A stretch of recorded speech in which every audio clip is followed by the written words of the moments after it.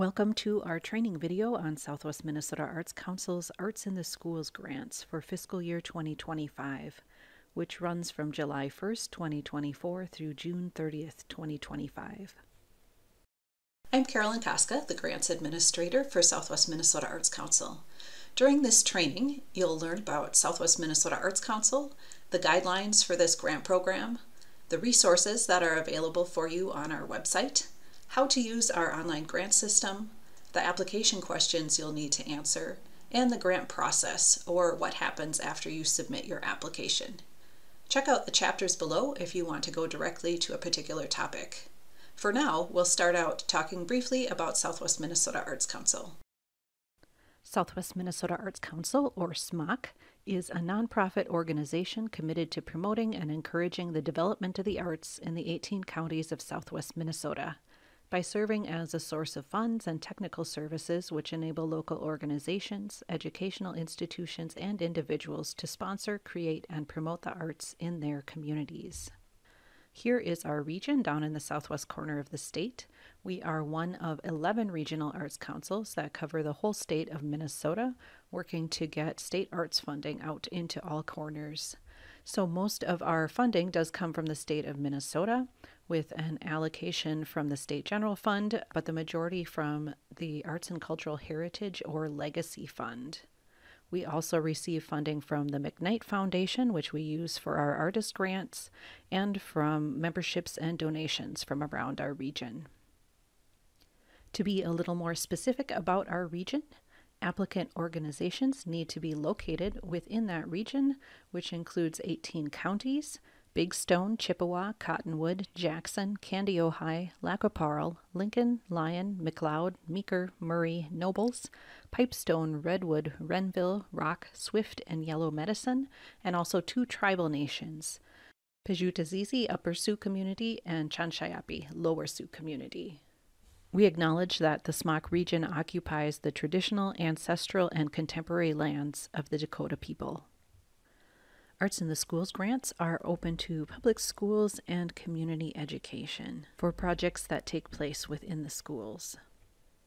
If either of these organization types has community projects, they should apply for those under our art project or quick support for organizations grants.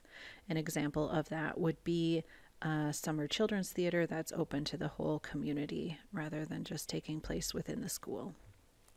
The types of projects you can apply for in this program include artist residencies, which would be bringing in a professional artist to work with a core group of students in your school for a certain period of time, most often a week, arts field trips, and juried student art exhibits.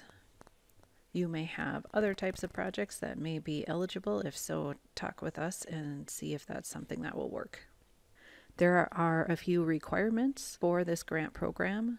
The projects can take place during the school year or during the summer, but they do have to be connected to the school. For instance, a particular grade could go on a field trip during the summer. Your project will need to be open to all students within a grade, a subject discipline, or activity. You can't just select individual students to participate in the opportunity. The project also needs to have some sort of component of sharing with the community. So if you've had an artist in residence in your school, maybe an exhibit of what the students have done. If you've gone on a field trip, maybe they can do some sort of presentation when they're back, just some sort of sharing with the community. The Arts in the Schools grant is available for up to $4,000 and no matching funds are required, which means that as long as the project costs within that maximum amount that you can request, your school will not have to come up with any additional funding toward the project. Some things to be aware of as far as eligibility, and the following are all not eligible for these grants. We can't accept requests from parochial schools since we are using state funds. Your project can't pay any school personnel, except if you need to hire some substitute teachers while your regular teachers are participating in the project. This grant can't cover any substitutions for regular school programs, so if your school has lost its regular arts program, this grant can't be used to cover similar curriculum. Also not eligible are supplies and equipment that are outside of what is needed for the project. So unfortunately, these grants cannot cover things like a new sound system for your auditorium. Also ineligible are projects that don't have an art focus, activities that take place outside of Minnesota, again because we are using state funds, that is a requirement of those funds. Also ineligible are activities for the religious socialization of the participants or audience, and fundraising events. In other words, this funding should be helping you break even on your project, not to make a profit. So if you are doing some sort of theater production, if you decide to have a small ticket fee for that, that money has to go toward the project. It can't be extra profit for your school. And also, your project can't involve any fundraising with a booster club, for instance. Also ineligible are payments of debts that are incurred before the grant begins, using these grant funds as a match for another grant from us, or if you have a past due final report still outstanding. This program has a monthly deadline, the first of the month, August 2024 through May 2025. And the earliest date that you could start your project would be the first day of the following month. So if you applied in order to get an application in by August 1st, you could start your project beginning September 1st. And for all of these, you'll need to submit your application by 4 p.m. on the deadline date. The system will not allow you to submit after that time. And note that this is a change from previous years when the deadline was 4:30 p.m. You'll need to choose a start date for your project. And in doing that, you'll first want to check for the earliest allowed start date for the round you're applying for. You can't start any project activities before that start date, and this would include things like ordering any supplies, holding auditions, doing any advertising, and you can't expend any funds before that start date. If there is something that you would need to pay for before that date, for instance, if you had to put down a deposit on something early, then you could not include that cost in your project budget. You'll also need to choose a project end date.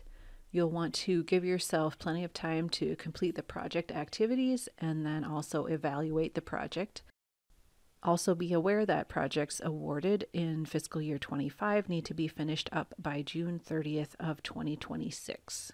So that is the latest end date that you could choose. You'll need to have 2 people connected with your application. You'll need a project director, and this would be whoever is most directly responsible for the day-to-day activities of the project.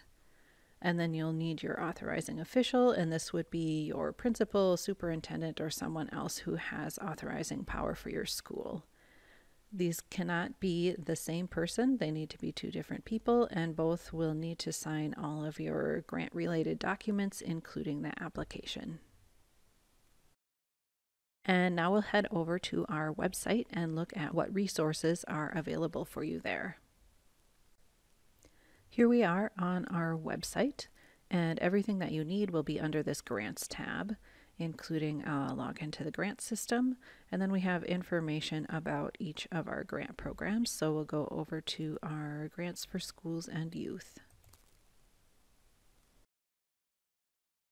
And here are our Arts in the Schools grants, but first we are going to talk a little bit about the Compass roster of artists.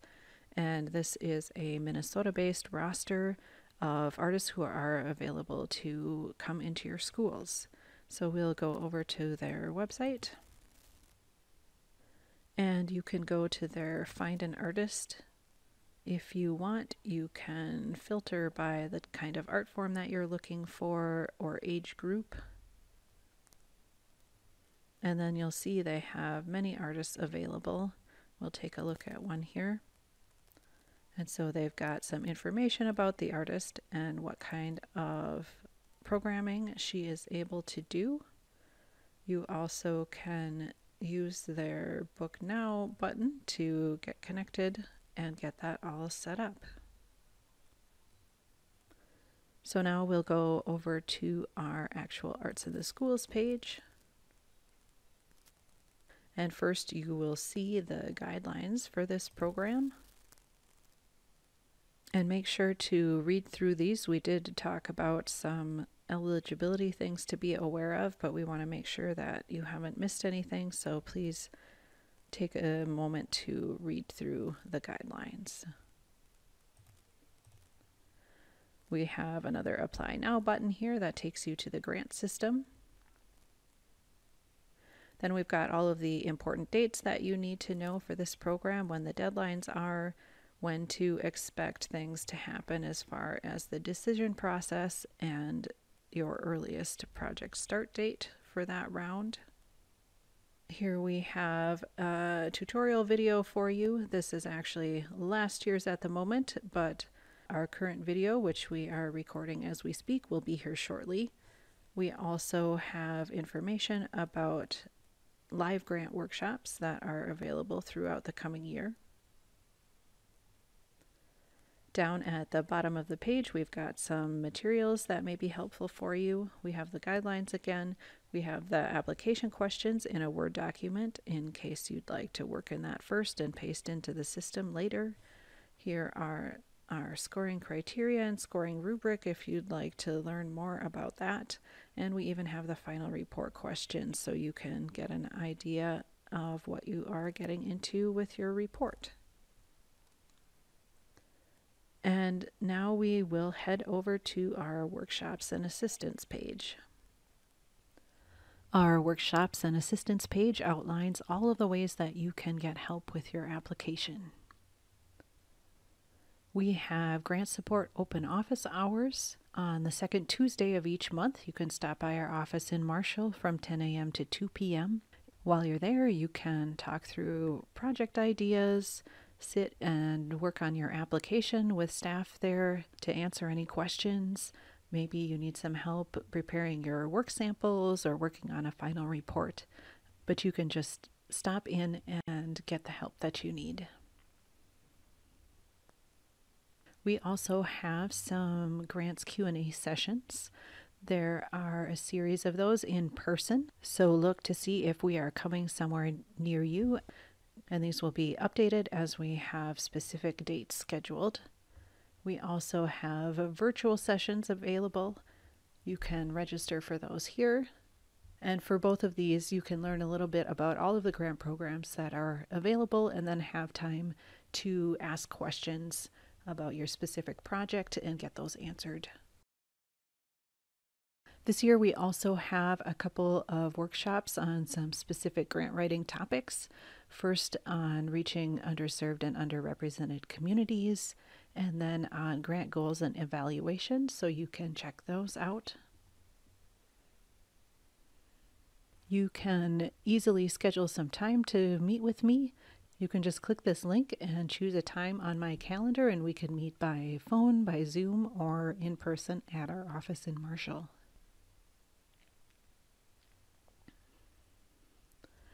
And then here are videos of our past workshops that we've had as we are recording our videos for our fiscal year 25 grants. Those will also appear here. There's one more page with resources for you, and that is our credits and resources page.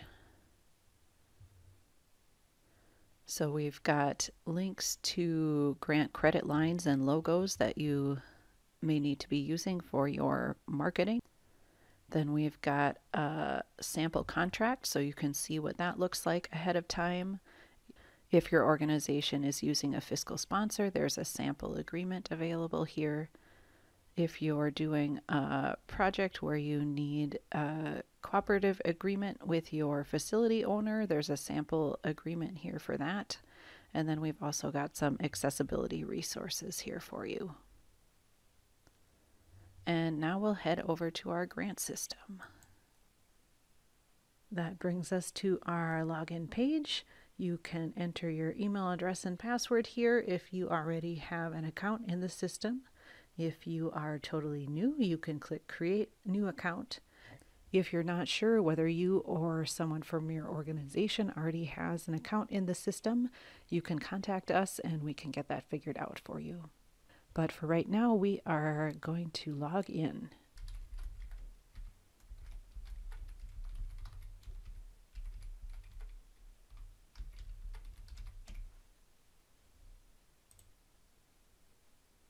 And as we first come into the system, a reminder, if you have also worked as a grant reviewer or panelist, for us to remember to switch your role to applicant. And here we are on our applicant dashboard.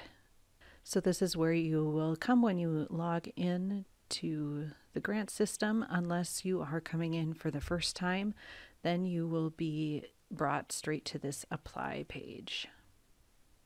Here on the apply page, we have all of the grants that are currently available, and we'll scroll through and find our Arts in the Schools grant here. If you want to take a look at the application without actually starting anything, you can use this preview button, but we are going to go ahead and hit apply. I'll point out a few buttons at the top of the application here. We have Google Translate embedded into the site, so if you need to work in another language, you can select that here, and then it will translate the interface and all the questions into that language, and you can go ahead and work with that. We have the Copy Previous Answers button. If you have done an application in the system before, it will bring up a list of those applications, and you can choose one to copy answers from, and it will copy over answers to any questions that are the same between the two applications. We also have a Collaborate button, and this allows you to invite someone to work on the application with you. You would put in their email address here, choose what level of permission you'd like to give them, and then enter a message asking them whatever it is you'd like them to do. If you want them to enter the budget information, if the artist wants to come in and put some information about themselves directly into the application, or if you just want somebody to proof things for you. So you would fill this out, click the invite button. The person you're inviting will get an email, and they'll just need to create a password to get into the system and work on the application with you. Starting out, you'll need a name for your project, and there are some examples here. You'll also fill in the amount you are requesting, though you'll want to wait to fill out your budget form first before you fill this in. We've got links again to some of those important documents and a few tips as you're working on your application. We like to point out that the character limit for most of the fields is very large, and we're not expecting you to fill that up. So if you feel like you have answered everything in the question and still have a lot of characters left, that's okay. No need to try and fill up those text boxes. So you'll start out describing the project you're hoping to do, and it says, in addition to explaining the activities that are going to take place, it asks for some additional information, which students are participating, whether they're in a particular school building, grade level, class subject, when are things happening. The more you can provide as far as dates, a daily schedule, which group of students is participating in each activity, that's all very helpful. If there will be some participation fees charged, how will the activity be made accessible to all of the students? And then finally talk about what kind of community sharing you're going to be doing with your project. Here's where you can enter your start and end dates, and it does remind you the earliest and latest that those can be. Next, you'll fill out your budget form. You can create your own budget to attach, but we also have an Excel form here that you can use.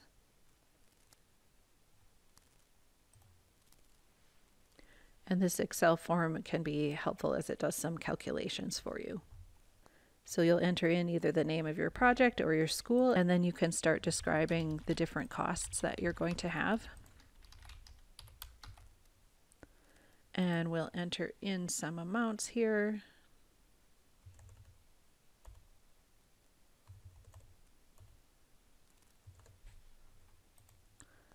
And you'll see that this is adding up for you.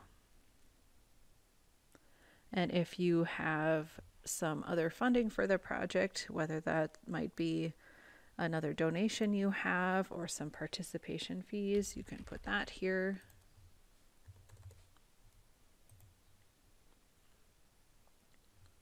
And then you'll see that this calculates for you. Your request cannot exceed $29.50, which is the cash cost minus the other funding, or the maximum request amount for this grant program, whichever is less. So our arts in the schools, we can request up to $4,000. $29.50 is less, so that is what we can stick in our request amount, and our profit equals 0, which is what we're aiming for. But let's say the project is more expensive.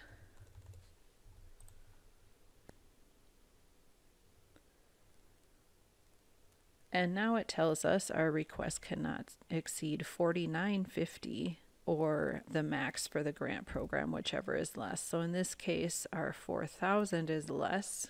So that's how much we can request. But now it tells us our profit is a minus $9.50. So we're going to have to come up with that funding somewhere. Maybe we find some more donations, or the school is willing to contribute a little bit. So now that we've found that, we'll see our profit is back to 0. So you would fill this out and save it, and then you can attach it here to your application. We also have a budget narrative field if there are some details that don't really fit well into your spreadsheet and you want to provide some more information about that. Next, you're asked about the artists or organizations that will be involved in your project. It asks you to describe them in more detail and why did you choose them. Depending on the type of project that you're doing, you would attach artists' resumes and a sample lesson plan if you're doing a residency of some sort. And then we will need some work samples. And again, depending on project type, it might be the artist that's coming or some information about the various arts organizations and institutions that you will be visiting. So you may be attaching written materials, images, audio, video, and we've got some links here if you're needing to resize some things or combine some files to help you do that. Because not everyone who will be reviewing your application may have access to social media, we ask that you not provide social media links as your only work samples. So if you do need to provide a social media link, first make sure your profile is public, but also be aware that not everyone may be able to see that. But we do ask, if you do provide something from social media, you include a screenshot in the upload field so that those who can't access that can see a little bit of what that was about. So we've got several upload fields here for work samples, along with some places for links. And with these, you would, in the box above, describe what it is you're attaching and then upload that file. And then for links, here's also a place to describe what you are linking to. Then we ask about the impact of this project. How will this project be supplementing your arts programs rather than substituting for them? What kind of added benefit will this have for your students? And then more specifically, what impact or changes will take place for your students? This might be changes to their artistic skills, knowledge, attitudes, or behaviors. And finally, how might you plan to measure or prove that these changes have taken place? Some way to gather feedback, and then what kinds of feedback will indicate that this project was successful. And if you are using an evaluation tool of some kind, you can upload that here. We also ask about how many children will be benefiting, the number of hours of student artist contact time. So you would take one student and figure out how many hours would that one student be interacting with the artist, or if you're on a field trip with the production or arts venue that you are going to.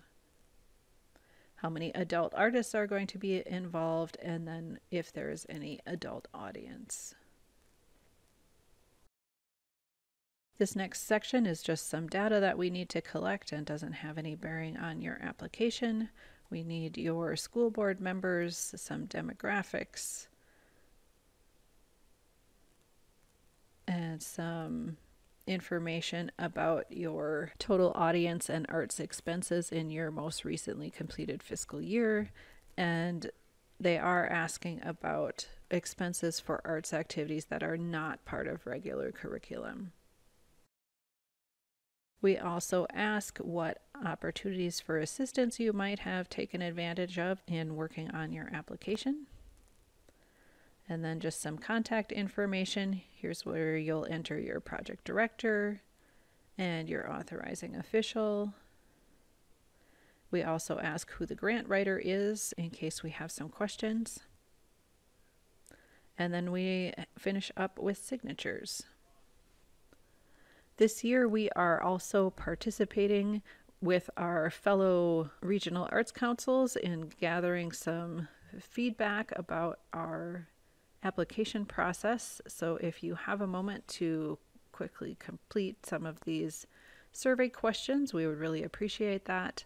It has, again, no bearing on your application, and the reviewers will not see your answers. Down at the bottom, you'll see there's a Submit Application button, and we also have a Save Application button. So that system will be auto-saving for you as you are working, but if you click the Save Application button, it will give you a list of the required fields that you still need to complete, so it'll help you track your progress. If you want to keep working, you can hit continue, but we're going to head back to our dashboard. So here now is the new application that we just started. And if you want to come back and keep working, you would just click this edit application link to go back in. And this would be the same place that you would come back to if you are awarded a grant, to find your contract and your final report. And now we'll head back over to our slides. Now we have some tips for you as you're working on your application. First, make sure to think ahead to choose the best timing for your application. So check out the deadlines and start dates and see what makes the most sense for the timing of your project. Then read the guidelines and criteria carefully. As we mentioned before, we went through most things, but there are probably a few things that are in that written guidelines that we may not have covered, so make sure to take a look at that so that you're not surprised by anything. It's also good to start working on your application early if you are needing to gather information from other people, if you might have some questions you need time to get answered. Just make sure to give yourself plenty of time. Also in the application, you have noticed that a lot of the questions had multiple parts to them, so make sure you are addressing all of those and really answering those fully, that you're not missing any of those pieces. Also, as you're writing, you'll want to keep your answers real clear and concise. As we mentioned before, no need to try and fill up the text boxes if you feel like you fully answered the question. And also no need for any fancy grant language you might think you need. Just using everyday language is fine, as if you're telling a friend about the project. Another suggestion is to not assume that grant reviewers know anything about you or your project. We have reviewers coming from all around the region, so they may not have heard of your organization or be familiar with you as an artist. So be careful about including acronyms without spelling those out, talking about certain programs without explaining. Just assume as you're writing that the person reading doesn't know anything about what you're doing. And finally, we are here to help, so don't hesitate to contact us with any questions. There are multiple ways to get assistance with your application. You can certainly contact us to talk through your project before you're getting started. Make sure you're under the right grant program. Make sure elements of your project are eligible. You can also get answers to questions about the application as you're working on your project. And finally, we can do a review of your application draft before you submit it. If you let us know up to about 2 weeks before the deadline, we can guarantee that we're able to look through your application, give you some feedback, let you know if you're missing anything, if anything might sound confusing to the reviewers. This does not guarantee funding of your project, but we are able to give you some feedback. So another great reason to start working on your application early in order to have time for that part of the process. So what happens after you submit your application?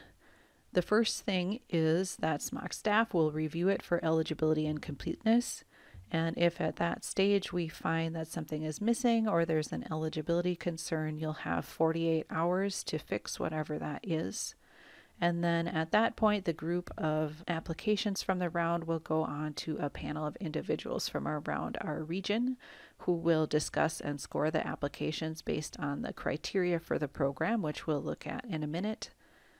And then finally, their recommendations go to our board of directors who make the final funding decisions. And that most often just involves taking the applications in ranked order of score and taking the funding down the list as far as the budget goes. Here are the scoring criteria that the reviewers will be using to score your application. They will be looking at the artistic quality and merit of the project, which is worth 53% of your score. They'll look at the impact on the participants and audience, worth 32% of your score, and the feasibility of the project, worth 15% of your score. And to go into a little more detail for artistic quality and merit, they'll be looking to see if the activities have high artistic merit and potential for the students to develop knowledge, skills, or understanding of the arts. And they'll also look to see if the artists or arts institutions involved show a high level of artistic quality and professionalism. For impact, the reviewers will be looking for a depth of engaged student learning and an age-appropriate scope with what's happening. They'll look to see that the project is enhancing your regular school art programs, not substituting for anything. The activities should be open and accessible to students who wish to participate. They'll check to see if you do have some sort of community sharing component. And finally, they'll look to see if you've identified proposed changes to take place as a result of the project and have plans to measure whether those changes have taken place. For feasibility, the reviewers will be looking to see that you have an appropriate timeline and budget, and if you have received previous grants from us, if those have been successfully completed. After the panelists have done their scoring, you have the opportunity to be awarded a couple more percentage points to your score. You can get 1 additional percentage point for each of these following criteria that you may meet. If you are a first-time applicant to us, if your organization is led by or primarily serving Black, Indigenous, or people of color, or LGBTQ communities, or people with disabilities, or if you are from a county that hasn't received as much funding from us recently. If your grant is awarded, you'll need to complete a contract, and we saw where those would be located in the grant system a little bit ago. And then payment of your full grant award will be sent to you after the contract is received, and you'll have an option to receive that electronically or by check. You'll need to acknowledge your grant on any publicity or marketing materials that you have. You'll need to include the credit line that can be found in your grant contract. And you might also need to include this Minnesota Legacy logo depending on the source of your funds. But all of these credit materials and logo files, etc., will be sent to you, so you won't have to worry about which options you need to include. And we also looked at the credits and materials page on our website, where some of that information is available also. We understand that things happen as you're working on your project. So if it's looking like you may need to make some changes to your original plan while your project is in progress, contact us and we may be able to help with things like extending your project end date, approving some changes to your budget. So no worries if things change, but just make sure to contact us and get those changes approved. You'll be receiving a reminder partway through your project, checking in to see if anything has changed and what kind of changes might require a project change request to SMOC. You'll have a final report due 60 days after the project end date that you have chosen. So once you start your project, it's a good idea to go into that report and check what information you'll need to be gathering. There are some audience demographics questions, for instance.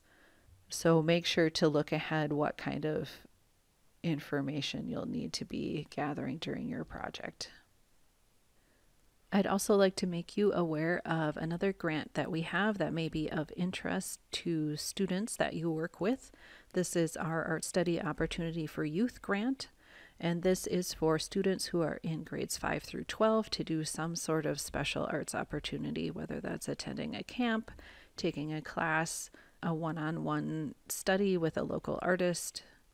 And then for low-income students, they also have the opportunity to request funding for regular lessons like piano lessons.